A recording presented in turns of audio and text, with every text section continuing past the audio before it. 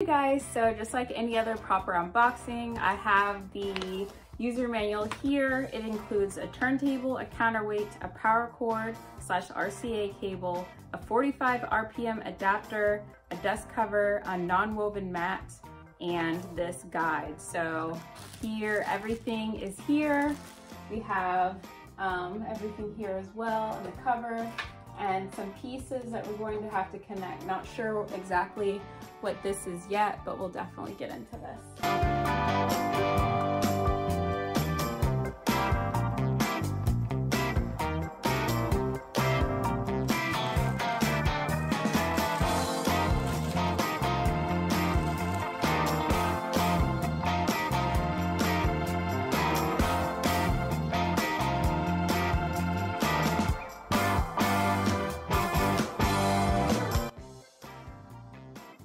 It says stretch belt around the central circular track on bottom of the metal platter. It's already there. Make sure the belt is not installed twisted. Use your thumb to stretch the belt, reaching around the whole platter in this illustration. Flip over the platter and don't forget to keep holding the belt. Then insert the platter onto the center spindle.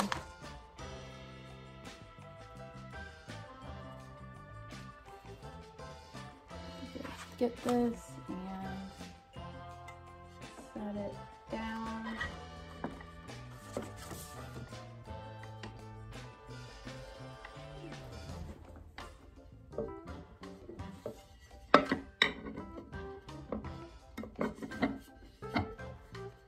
Okay, I think I did it. I'm not sure if I twisted it though, so I did twist it. So it's important not to twist it. I need to do it flat, like that.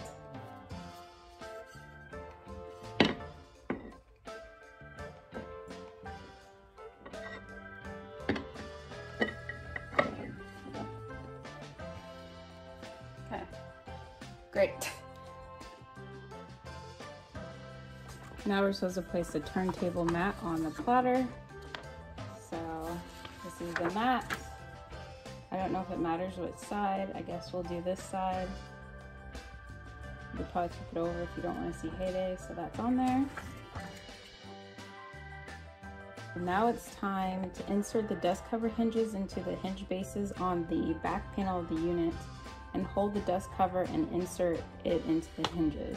Okay, we have the hinges here that we need to put on the back of the unit. The back is right there. And so I'm guessing this part needs to go in. So let me take you closer. I'm just going to push that in there. Okay, like that. And then push this one in as well. Like that. All right. I think that got the job done. Let me go check. Make sure this looks like it's in securely. Nope, it's in securely. So now, let's take the dust cover and stick it on top.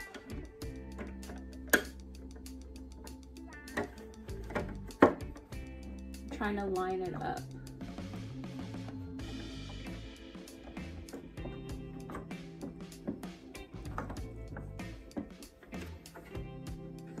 Okay, it's not exactly snapping into place.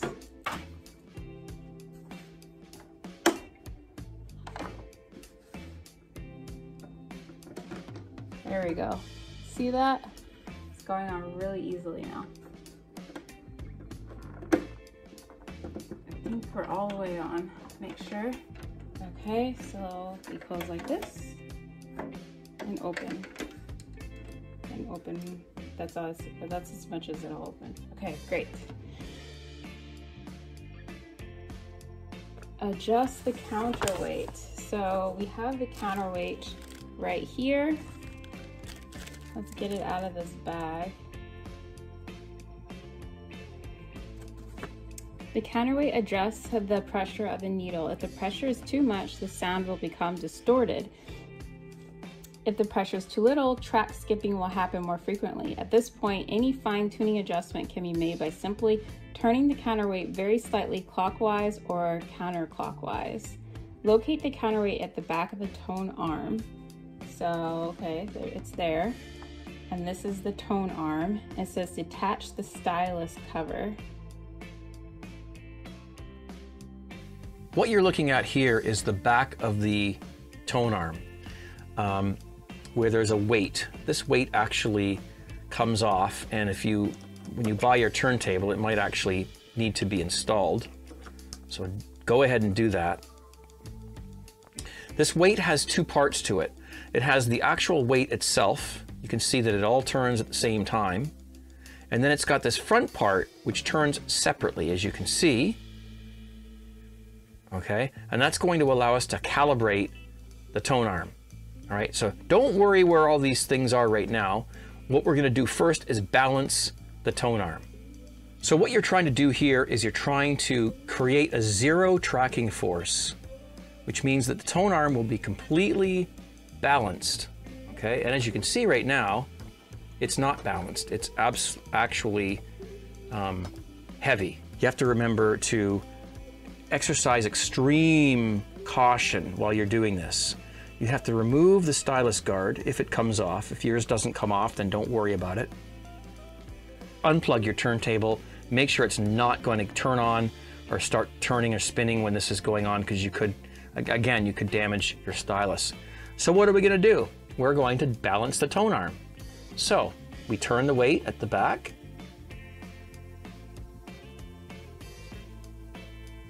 Oh, okay, so we've gone too far, right?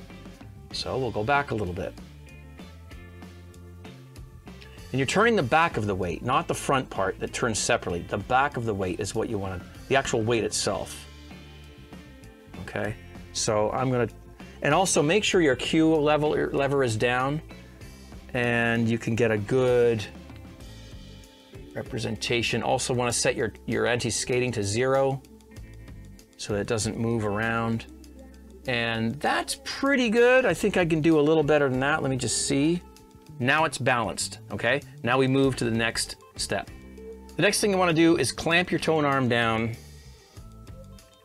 so it doesn't move around. I have to detach this maybe? Oh yeah, there's a twisty on it.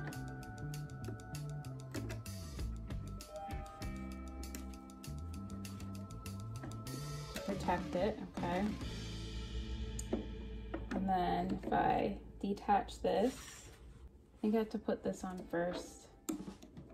I have to like really push this on, like does it go over this button? Yeah, it does. So there was a tiny button here that I had to press to make it go in. So now it's kind of weighting it. I noticed that they had some tape around the cartridge, so I went ahead and pulled that tape off, and then they had this little plastic tab on here as well. It says pull, so I figured I was supposed to take it off, so I just had to pull it right off. You can't pull down, but you have to pull straight out. So that's taken care of. So you guys, I figured it out. What you have to do is you have to turn this entire thing to adjust the weight. I was only turning the black part, but the weight moves up and down this, and the more of the weight is on this lever, the heavier this becomes and the closer it gets. So as you can see now, I've adjusted it to be like right where the record would be, so it's perfectly parallel. So they say now I should go here and turn the dial to 0. Now that the tone arm has been balanced, what we want to do is calibrate. Don't turn the weight itself, just turn this little ring on the front, bring it down to 0. And I'm going to actually get up close and look, make sure it's at 0, because it's hard to see through the camera. And there it is at 0. Okay, so you see now I've turned the black dial only to be 0, so now it's calibrated to be right on where it needs to be. So that's perfect. So basically you've calibrated the tone arm, and so now you have to know the tracking force of your cartridge. So let's say this cartridge, I think they recommend somewhere around 2 grams. There's usually a range.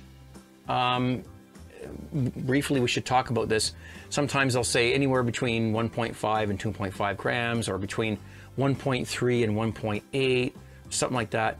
I would aim for somewhere in the middle to start with. So if it's 1.5 to 2.5, we're going to put it at 2. So let's adjust this to 2 grams. Okay, so with the tone arm balanced and this front ring set to 0 like it is, we turn the counterweight up to 2 grams. And there it is. Don't touch the front part now. That's already set and calibrated. Just use the back part, set it to 2 grams, and there you go. Okay, so now we're going to be able to unlock the tone arm, and we'll be able to see that in fact, yes, it is, there is some weight on it.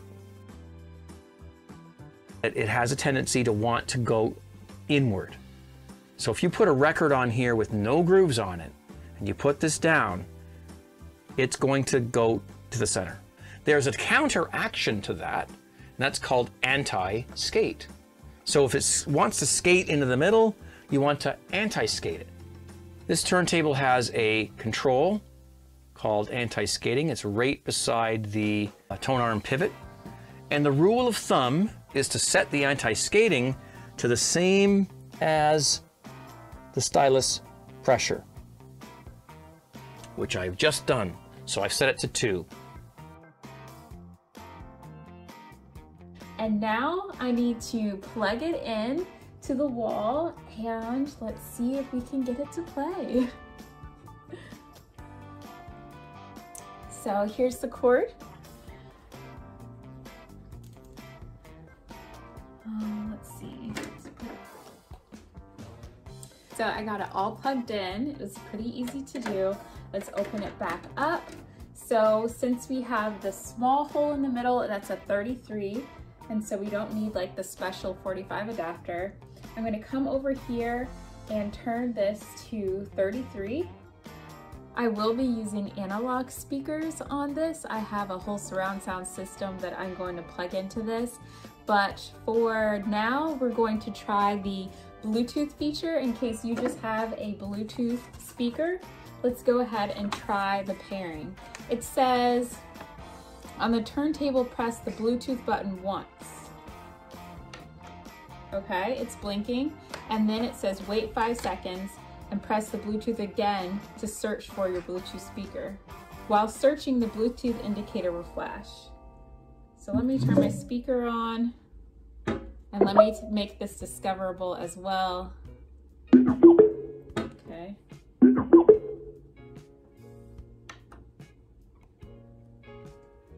Did it connect?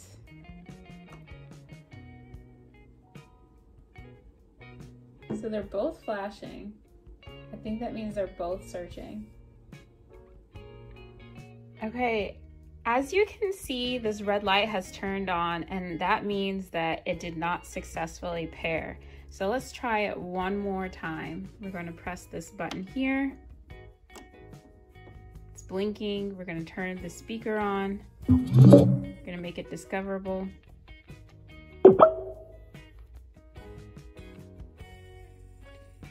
And then I think you have to press this one more time.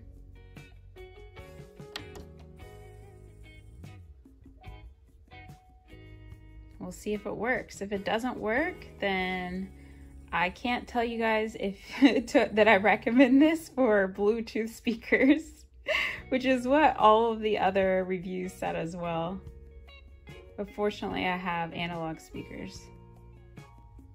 Just thinking about it, I could try turning the Bluetooth off on all of my other devices just in case that's interfering as well.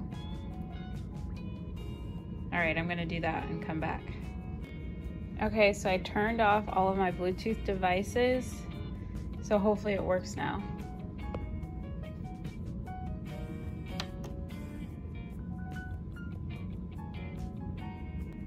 It's supposed to make a noise. Okay, so unfortunately you can see that it has a red light again. It did not pair with my Bluetooth speaker, so I would have to say that the reviews are right. It doesn't pair with the speaker well. So good luck with that if that's what you're relying on. If you have an analog option, then you should hopefully be good to go. I'll have to try that. I can't let you go, baby. I just want to tell you that. No, no, no, no. Yeah. All of my friends say, girl, you better take care. Cause that man is trouble, you best beware. And though deep down, I know I might be headed for teardrops. Now that you got me started, I just can't stop. No, no. Cause I love you, baby. I can't let you go, baby. I gotta tell you that I won't.